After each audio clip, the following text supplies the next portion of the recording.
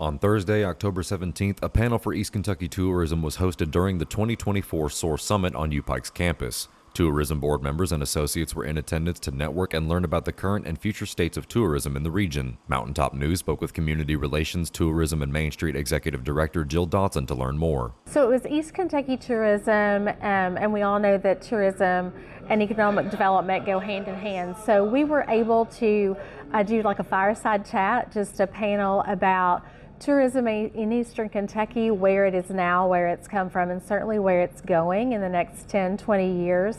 So we had friends from Bell County and from Clay County that are so involved there in those efforts. We want to be an authentic area that people choose to come to, that they want to come back to, that they get that real feeling when they come here of home and community. Up to $600 off select devices, and that makes this the season of saving and upgrading at Appalachian Wireless with a new or renewed line on any Appalachian Advantage unlimited plan. We are you. We are Appalachian Wireless.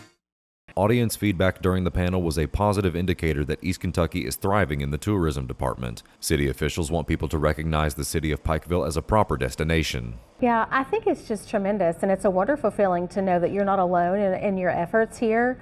You know, it's easy for me to talk about things that are going on in Pikeville and our friends in Prestonsburg and what have you, but to know that there's a network of people who are like-minded and who see that Eastern Kentucky is a destination and we have so many things to offer is really a great feeling, and knowing that, you know, we can pick up the phone and call one another and we can bounce ideas off one another and really come together and say, you know, if you come to Pikeville and stay, then you can go to all of these different areas and visit, you know, all of these things. It doesn't have to be a one-time stop. It doesn't have to be a few hours here and there, but it could really be a week-long excursion that you have in the mountains of Eastern Kentucky. Reporting for Mountaintop News, I'm Nick Collum.